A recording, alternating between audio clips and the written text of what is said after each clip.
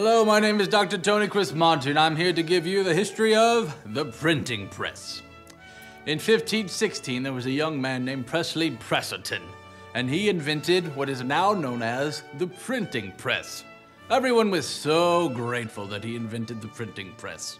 However, I tend to think that his most invaluable invention was the Flowbee, which of course, as everyone knows, is the home hair cutting system.